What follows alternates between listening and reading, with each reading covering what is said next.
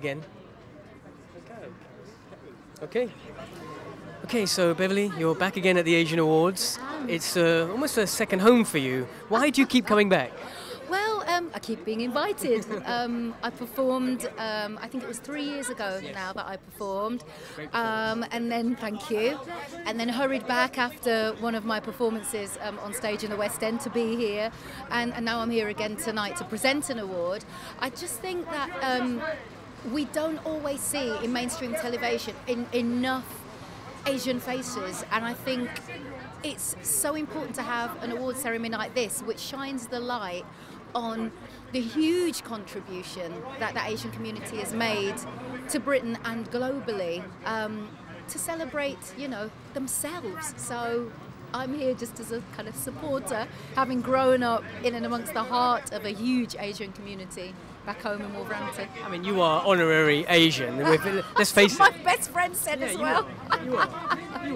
I mean, so look, if I was to say to you Mother Teresa was being awarded tonight for the Founders Award, how does that make you feel? That's huge. I mean, huge. It's just, I mean, what she did, her legacy, that is such a huge honour and such a thing that, you know, will resonate throughout the entire Asian community and beyond. So. Do you think it goes as far to say a lot about the awards show that's recognising not just the glitz and the glamour, because there is a lot of that happening out here on the red carpet, but the actual sentiment that comes about being human? You know, if you take away the Asianness, let's look at the human element. What are your thoughts on that? Oh, absolutely. I mean, Mother Teresa was the ultimate humanitarian, as we all know and as we all witnessed. And her compassion, her love, her grace, you know, it went way beyond culture, it went way beyond skin tone.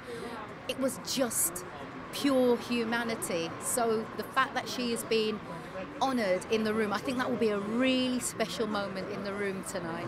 So finally, I just want to speak about you and your own achievements and your excellence. I mean, we talk about excellence like it's something we aspire for. Everyone I speak to about excellence sort of says we don't aspire for excellence, we just do what we love doing. Mm-hmm. Would you agree with that, or do you have a different tangent? For me, I do what I love, and because I do what I love, I strive to be the best at doing what I love.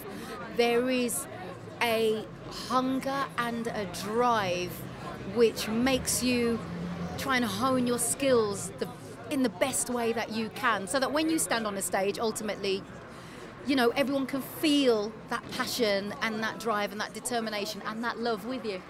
And finally, the audience seems to be getting, this is the 6th year of course, younger and younger each year. There seems to be, because in year one we started, a lot of silver-haired people that are coming in and being awarded, but it seems to be getting a lot younger. Do you think there's something about London that brings out young high achievers?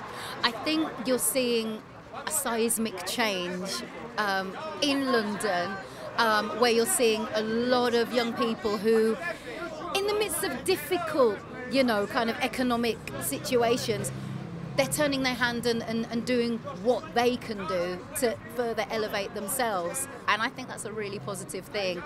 The other thing I would have to add is Zayn last year. Yeah. you can't ignore the Zayn factor. You can't ignore Zayn.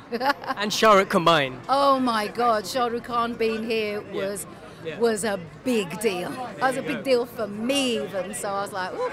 Well, for us, Beverley Knight being here is a big deal too, so thank you for being with us again. It's a pleasure. Thank you. Thanks.